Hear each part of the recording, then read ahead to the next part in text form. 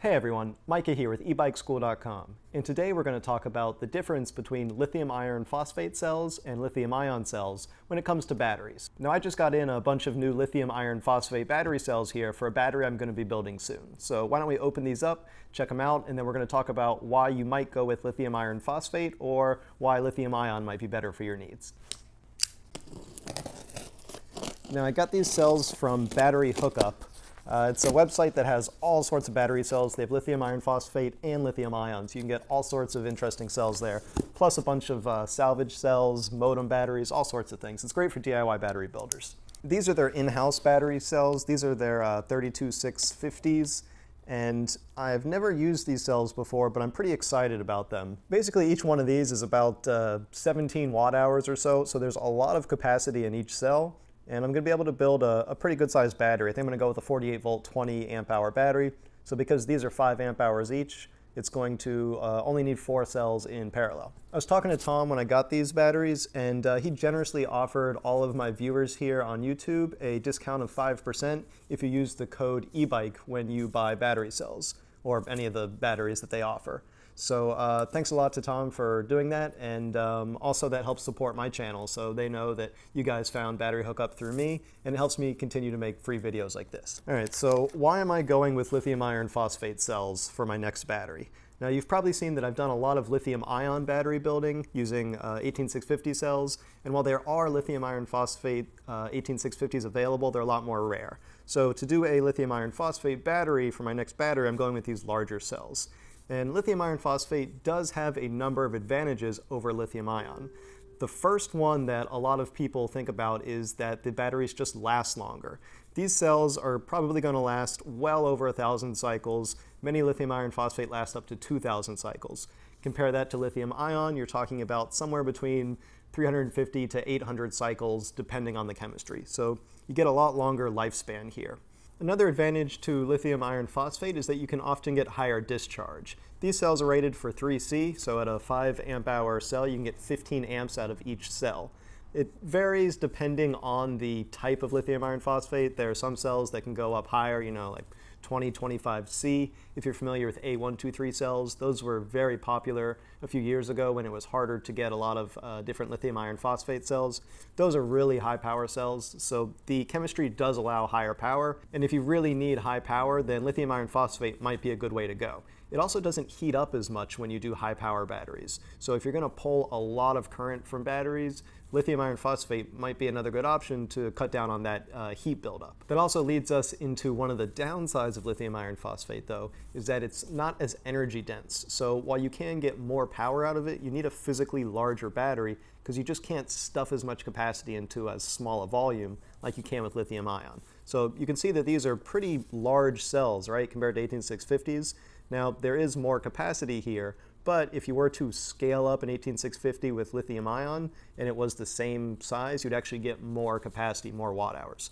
So what that means is that in the end, if you have let's say a typical e-bike battery that's 48 volts and 15 amp hours, it's just going to be a bigger battery if you use lithium iron phosphate. It's going to be larger in volume, it's going to be a bit heavier, you're just talking about less energy density. So that's why you usually see e-bike batteries built with lithium ion, because manufacturers want to have a smaller format battery. Another advantage of lithium ion over lithium iron phosphate is that it's cheaper up front. So again, that's why you often see it in e-bikes, because the same battery with the same specs in terms of capacity, voltage, etc., the same battery is going to be cheaper if you use lithium ion. So we're often talking something like 20, 25%, not a huge difference, it's not double the price, but you do get a cheaper upfront cost with lithium ion.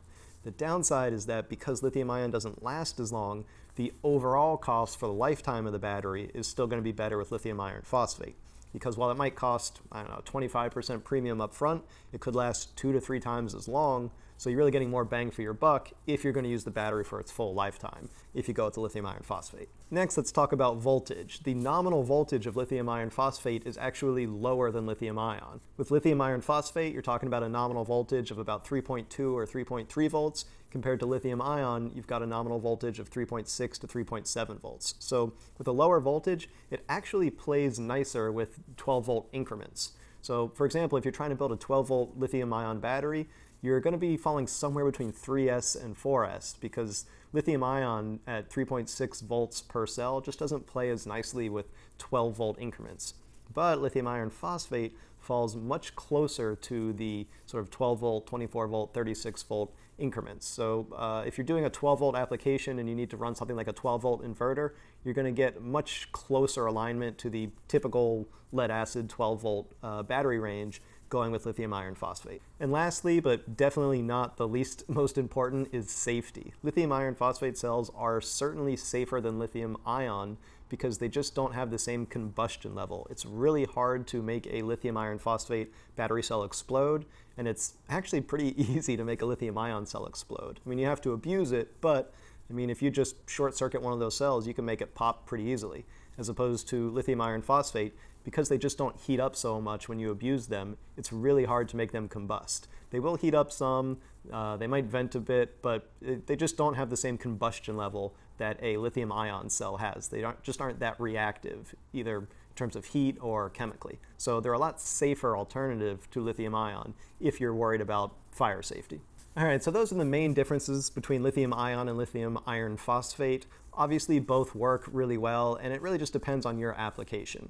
Generally, I've gone with lithium ion because they're cheaper up front, they're more plentiful in terms of the different types of cells you can get. There's just more manufacturers, but they do have some downsides, like the safety, like the lower cycle life. So that's why for my next battery, I want to try doing this with these larger format lithium iron phosphate cells. If you want to check these out, I will put a link in the description below so you can see these. They're $2.99 per cell, I think, which is actually a pretty crazy deal if you do the math. I've got 64 cells here, so what I'm planning is a 4P16S pack. That's 4 cells in parallel, and then 16 of those parallel sets in series. And that's going to give me a 48 volt and 20 amp hour battery, or probably closer to like 21 and a half, because these are actually over capacity. So that video is going to be coming up soon. But in the meantime, it is time to announce the winner of the giveaway from my last video. And the randomly selected commenter is Art. So congratulations, just let me know which one of my books you'd like. You can choose from DIY Lithium Batteries, if you want to build a battery like what I'm going to be doing.